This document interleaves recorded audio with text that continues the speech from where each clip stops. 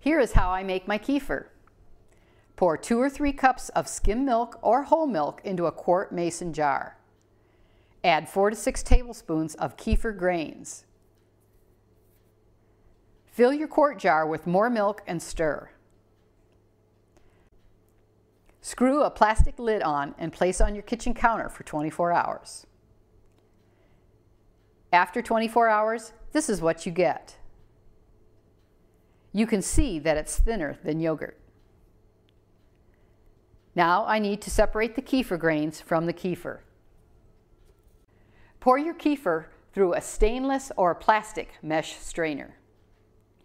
Reserve your kefir grains in a separate jar for your next batch. Your remaining liquid is your kefir.